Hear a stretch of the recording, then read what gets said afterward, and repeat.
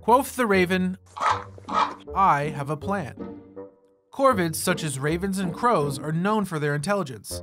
They've been seen in the wild solving problems and communicating. Now, zoologists at Lund University have discovered that ravens can plan for future events, something only previously seen in great apes, like humans and chimps.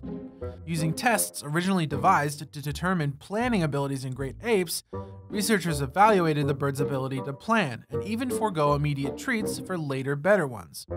In one experiment, the ravens learned to use a tool to get food from a complex container.